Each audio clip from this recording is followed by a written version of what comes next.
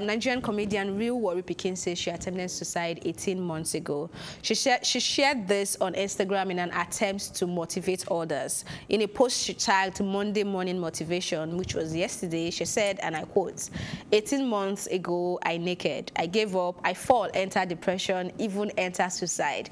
Now I know better. My life soft like breast 2 seconds. It does not take time. It takes God. Take one day at a time. Do the one your power reach. Focus like deaf. That's your problem, not stepping stone. I wish I could say it in her voice, but I tried, and just speak the lessons. Yeah. I think that this is very good, and I wish that more celebrities can do more of this, do more of mental health advocates, like advocacy. Korede Bello is a mental health advocate. I feel like more people need to talk about these things. Depression and suicide is real, and it does not just affect people who are poor, because people always have this mentality that, oh, you are rich or you are well-to-do, you are a celebrity, you cannot be depressed or you cannot be suicidal. This thing can affect anybody, and we need to start educating people, because ignorance is what would kill a lot of people. We need to start educating people. And when I say educating people, people still look at, when we talk about like depression and suicide, people still look at it from the part of, oh, it's a demonic attack. It's oh, just go to church. It's because you're broke. Yeah, or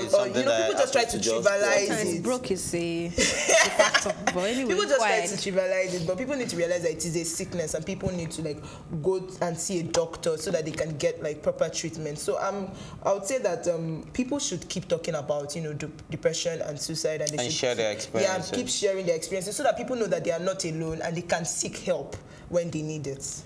Okay, so I'm happy for the real Warri Pikin, because we all saw how she started, so we can tell that, okay, before she knows soft like breast.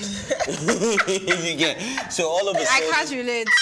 But all of a sudden now she's looking good. She's you can actually tell that she's getting endorsement deals. She's performing at different shows. Things are actually looking up. So I understand what it means when you're putting a lot of work into your craft and you're not being appreciated, or you're not getting the revenue that you feel like you deserve at that moment. So it's enough to drive anyone crazy, and especially when that is what you know how to do best. You understand? So I can relate to everything she just said, and I'm just happy that she's in a better place right now, because not a lot of people can overcome that phase, because it's all a phase. I think we've all been there at one point or the other. Well, I've never thought about taking my life. I love life too much. Now you see, say we have all been there.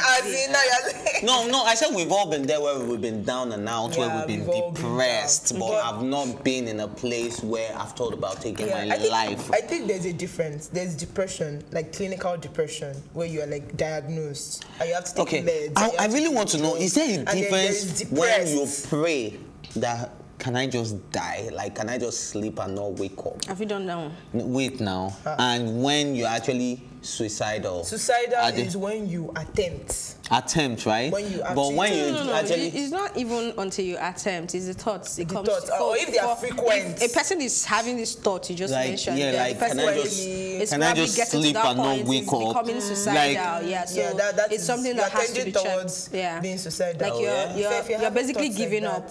No, not even having. I love life too much, darling.